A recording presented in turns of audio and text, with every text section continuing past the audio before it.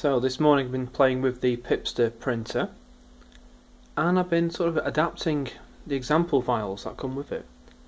There's one called image print, which, as you can guess, prints images. It prints a PNG image from a folder. Now typically you have to specify the file name, so I don't know, pi.png, and it'll go into the folder, grab the file, convert it to a grayscale and print it. Just like the cat here. But what I've done using EasyGUI, as everyone knows that's my favourite GUI for Python, is created a little GUI system so you can actually just pick whatever file you want really, as long as it's PNG. So let's run it.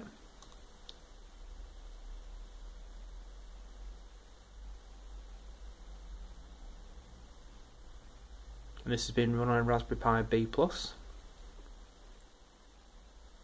So I'm going to just select les.png there and click open. Excuse me.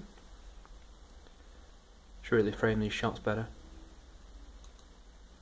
And go down to the printer. You see that ugly bloke there.